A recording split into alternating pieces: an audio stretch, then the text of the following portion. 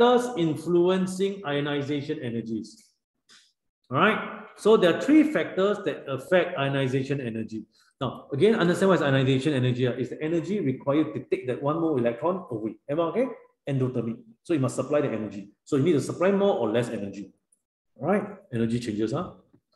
So here we go. The three of them is here. First of all, size of positive nuclear charge, meaning the nucleus, the amount of protons inside there. If there's more proton, yes, i.e. proton number increases, more protons inside there, there will be a higher nuclear charge. Everyone okay? The positive charge inside there is higher. So there will be an increased attraction for outermost electron, Romeo-Juliet relationship. Everyone okay? More males, all right, you will attract the female, the outside female, or whatever you call this, right?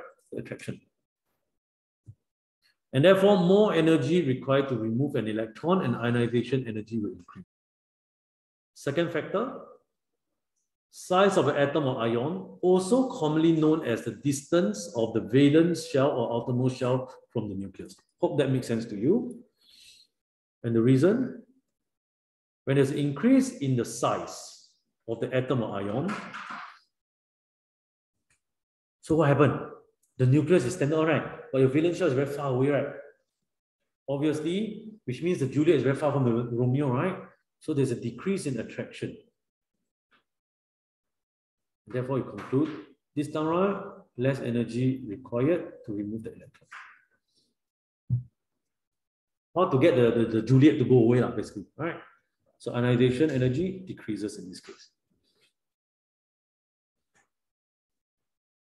We're going to use this to answer questions, all right? Okay, then I move to the third one.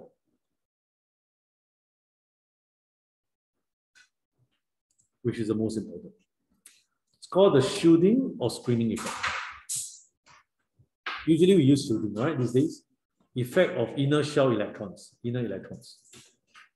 What's the story in the first place?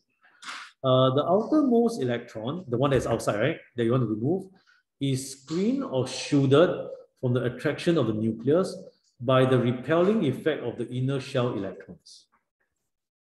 So if I draw it out for you, it looks like this. Ladies and gentlemen, this is nucleus, right? Yes? And then you have your shells, right? Okay?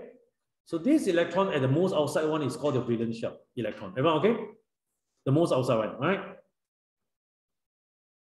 This is therefore known as your inner shells. This one and this one are therefore inner shells which provide shielding effect. I call them the shielders. Why? Very easy. Juliet, Romeo attract, but suddenly you got two walls separating them. It's like you have a north pole and south pole of a magnet. You suddenly put a book in the middle, they will not attract anymore. Increase in shielding, meaning if I have more of this, right? There's a decrease in attraction of positive nucleus for the negative electron. Romeo Juliet cannot attract them well. Concluding statement, done. Less energy required to remove the electron, ionization energy decreases. If you would like to catch my latest videos, click on subscribe button right now. And click on the bell if you want to receive instant notifications once I've uploaded my latest video. If you would like to join my live chemistry classes and revision workshops, go on to winnerseducation.com and find out how you can score distinction for chemistry on a consistent basis, either in our center or online via Zoom.